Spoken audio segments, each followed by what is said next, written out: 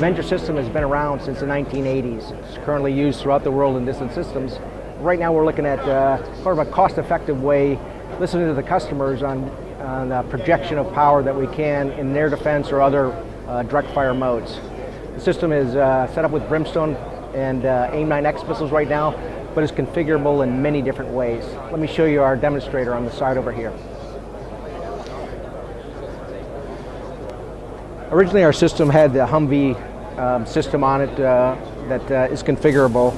Based on the weight of the missiles and the kinds of terrain to go, it's configurable. So the chassis can go on any truck or Jeep configuration, whatever particular countries would like. The system has been around for a number of years. It's proven, and it's something that's out there in a cost-effective way that can help customers throughout the world.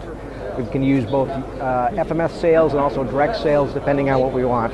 But it's a great cost-effective solution that Boeing's trying to do worldwide. If you look at the different air defense configurations, they use different surface-to-air missiles, also direct fire capability, and some of our high energy lasers that we can mount on these configurations.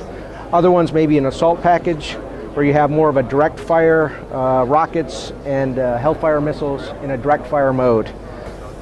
As you bring in machine guns, as you bring in Hellfire missiles, and then finalize the configuration for a particular mission. And this again is mounted on any type of a vehicle for use by different organizations worldwide.